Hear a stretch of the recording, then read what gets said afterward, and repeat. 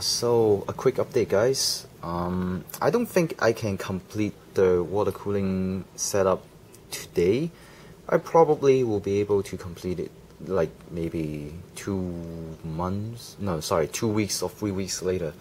One of the thing, so when I trying to put the North Bridge water block on it, I discover that it's not going to fit.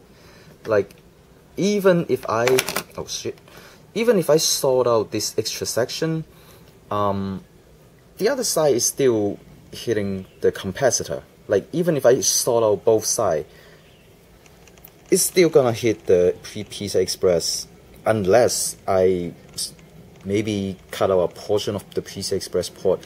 So this water block, no good.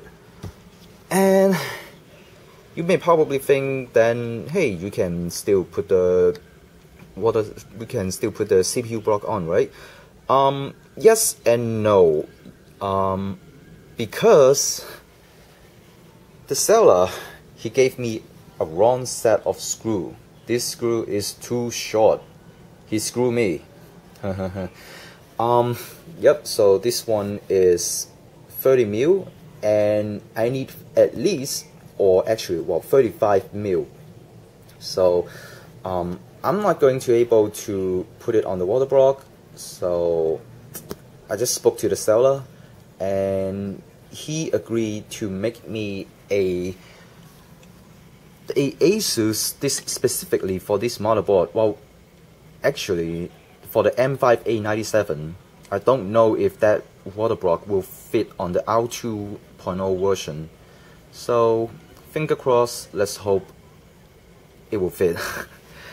Alright, so here's the end of this week video, and I hope you guys do not get too disappointed and I see you guys next week, or 2 weeks, 3 weeks, I don't know. When I get the parts, I'm going to put it back.